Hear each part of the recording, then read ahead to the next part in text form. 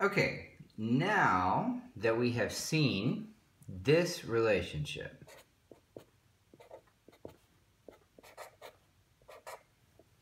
that the electric field and the electric potential have this differential relationship. If you don't know what the symbol means, go back and watch previous videos. This is the del operator, but involves partial differentials, or partial derivatives of the scalar potential. So let's look at this in the context of a conductor.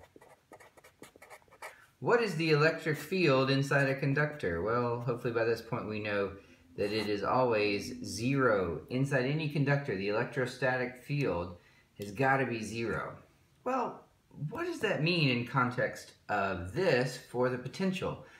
What I'm saying is, whatever the potential function is in a conductor, the derivative of that, partial or full, has got to be zero.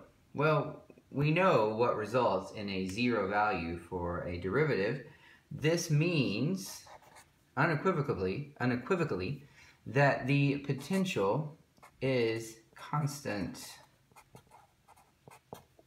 on or in a conductor. So here's the idea. You have some sort of conductor here with, put some sort of charge on it, right? And I know that way out here, let me make sure I'm in frame, way out here at infinity, not that that's actually a place, but you know what I'm saying, is the potential is zero. And then as I get closer and closer and closer, the potential increases. How do I know that? Well, I know it just from thinking about, I've set my reference point here and I'm getting closer to a charge. Remember, the electric field of this also looks like this.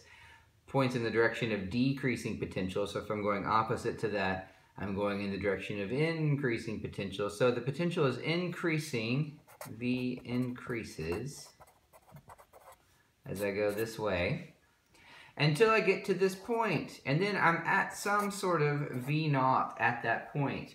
What this is saying now is that everywhere on this conductor has to be the same potential. Everywhere inside this conductor has to be at the same potential. And whatever V naught I find on the surface of that conductor,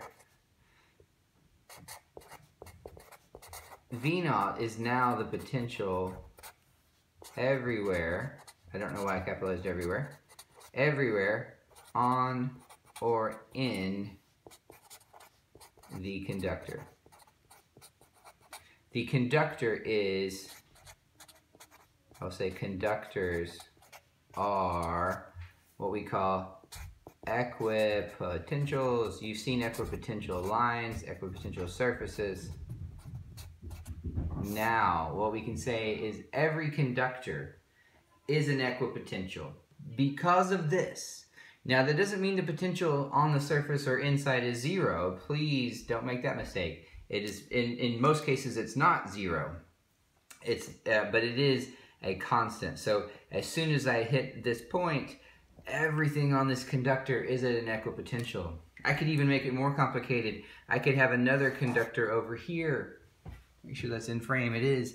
And then I could connect those two by some sort of wire. As long as there's a connection, these will act like one conductor. And so this conductor will then be at the same potential as this conductor.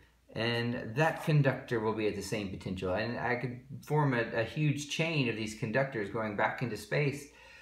As long as they're all connected, they will all be at the same potential. They form, in fact, an equipotential.